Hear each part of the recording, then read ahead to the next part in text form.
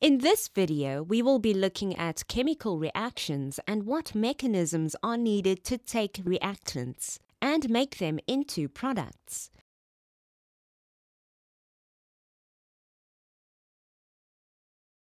A chemical reaction can be identified when chemical substances react together and the physical properties change. We see this when there is change in the chemical properties of the reactants. That means a new chemical is made. For example, when iron and sulfur are heated in a test tube to form iron sulfide. The color change gives us a clue that a chemical reaction has taken place.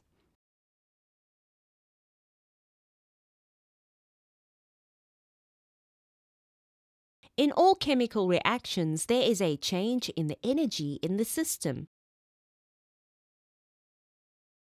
In order for the chemicals to react with each other to make products, the bonds between the reactant particles have to be broken. The atoms also need to have enough energy and the correct orientation in order to form new products.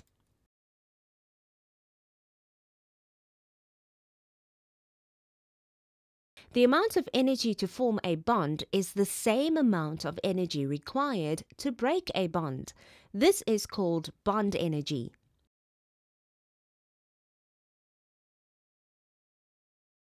The distance between two atoms when the bond is formed is called the bond length.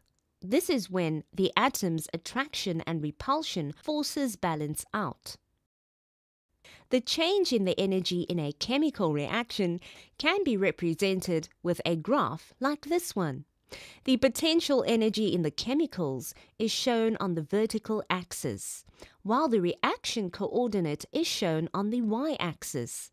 That means whether the chemicals are reactants or products. There are some new terms which will be used when we talk about potential energy graphs. We will define these terms before starting the discussion on graphs. Activation energy. This is the minimum energy required to make a chemical reaction happen.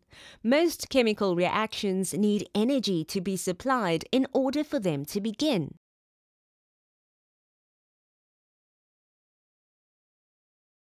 Even spontaneous reactions need activation energy. A small amount of energy must be supplied before the reaction can proceed. When two substances are put together at room temperature, they may have sufficient energy to react. In this case, they appear to react without activation energy having been supplied. This is also the amount of energy needed, therefore, to break the bonds between atoms.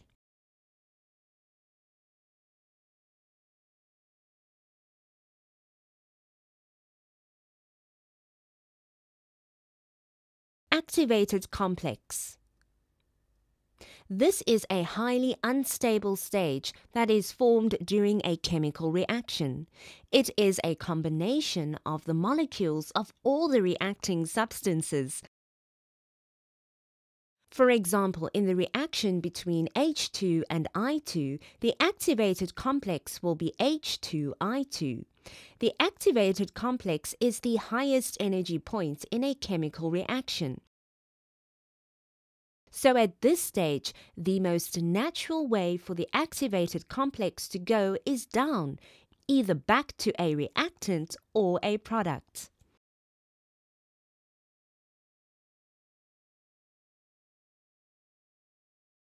Heat of reaction, delta H. In a chemical reaction, energy is absorbed to break bonds in the reactants, and energy is released when bonds are made in the products.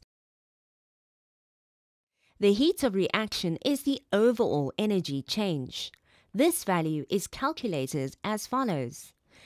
Delta H is equal to energy of products minus energy of reactants.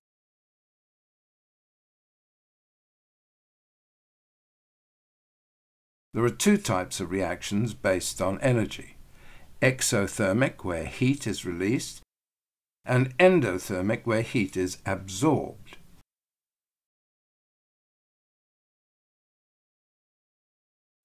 Let's look at exothermic energy profiles where the potential energy is plotted on the dependent axes, that is, the y-axis. And the course of reaction is plotted on the independent axis, that is, the x-axis.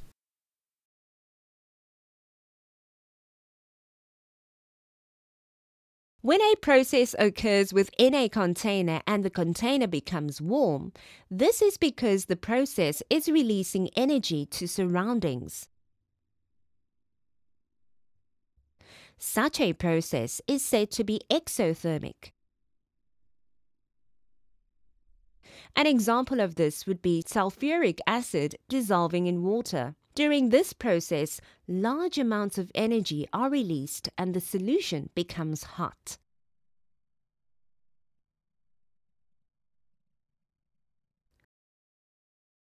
In summary, exothermic reaction is reaction that releases energy.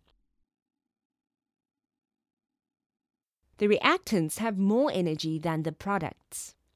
Energy must be released as the products form.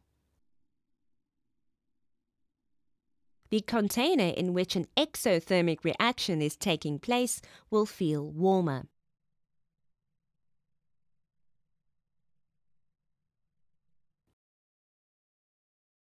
The graph represents an exothermic reaction. As may be seen, the products have less energy than the reactants, and so the value of delta H will be negative. Delta H is the difference between the energy of the products and the energy of the reactant. Delta H is also known as the heat of enthalpy. An exothermic reaction may be described as one in which there is net release of energy. Exothermic reactions are self-sustaining because enough energy is released to keep the reaction going.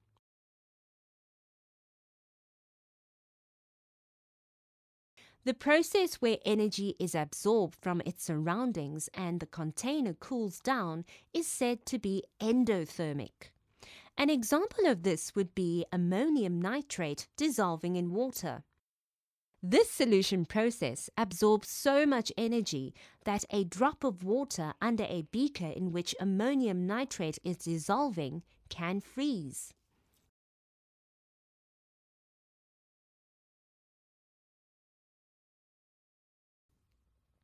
In summary, endothermic reaction is a reaction that absorbs energy. The products have more energy than the reactants. Energy must be absorbed as the products form. The container in which an endothermic reaction is taking place will feel cold.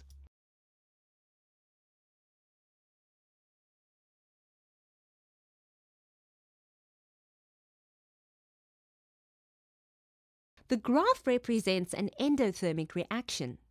As may be seen, the products have more energy than the reactants, so the value of delta H will be positive. An endothermic reaction may be described as one in which there is a net absorption of energy. Endothermic reactions are not self-sustaining because not enough energy is released to keep the reaction going. Endothermic reactions need a constant supply of energy to keep going.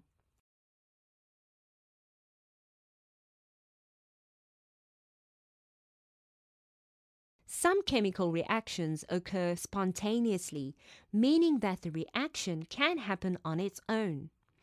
Two substances put together will just react with each other, for example, sodium and water.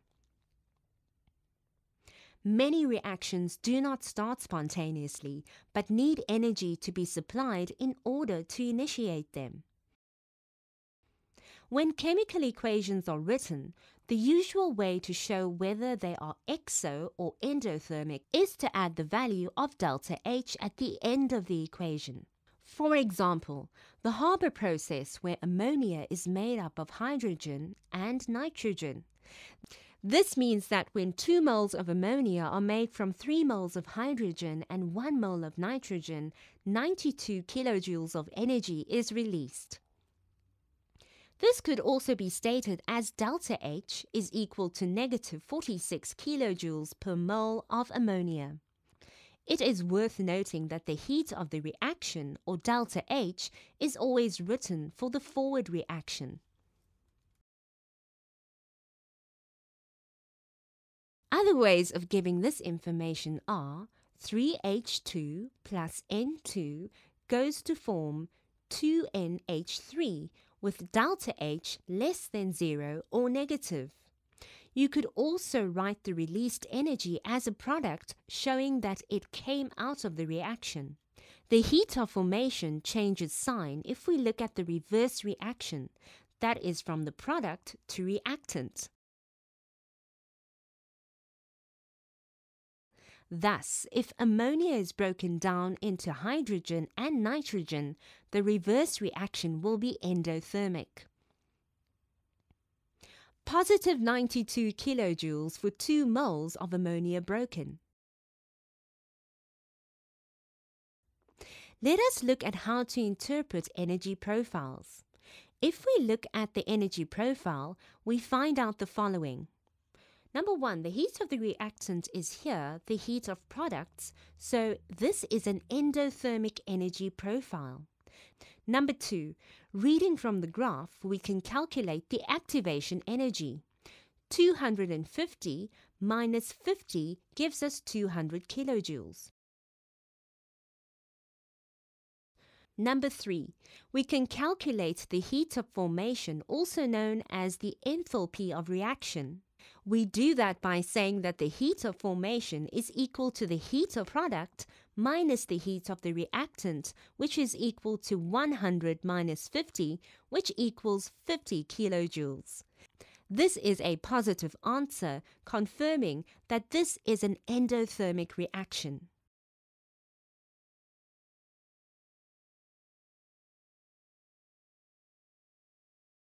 A catalyst can also affect the activation energy. Reminder, a catalyst is a substance that speeds up a reaction without undergoing a change. If a catalyst is added to a reaction, the activation energy is lowered.